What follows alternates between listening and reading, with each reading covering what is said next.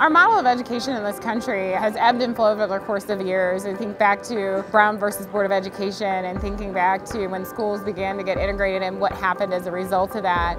And most people don't know, but even though black and brown children were being educated separate from their white counterparts, they were receiving a very good education. And so with gentrification of the suburbs, we created a new inner city. And with that came a depletion of resources.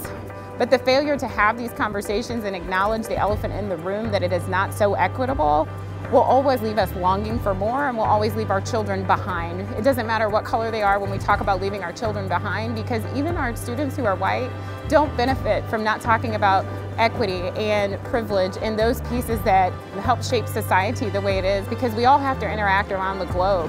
If we really hope to continue to compete and continue to lead in this world, we absolutely must educate all of our children well and give all of our children an equitable education, whether they're black communities, Hispanic communities, impoverished communities. So the only way to break that generational poverty cycle is to really, really give our kids a high quality education, because most people say that's their ticket out, but it's only their ticket out if the educators believe that they deserve to have that ticket. The NGSS are so beautifully written. The performance expectations, the disciplinary core ideas, the interplay of the cross-cutting concepts.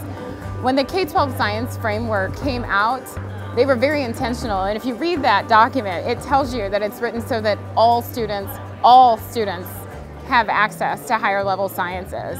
And so building this partnership and really embracing those standards at their root and at the base of where they were created and developed will only empower us to move education forward, to give them a high quality education, to allow kids to grab those STEM careers, the 80,000, and if we go online today, they're out there waiting for our kids to pick them up and take them. So partnering with the NGSS and really embracing the foundations will really help us meet this shortage of STEM careers and empower kids beyond whether STEM is their thing or not, but empower them to make decisions about their lives and make this country a better place.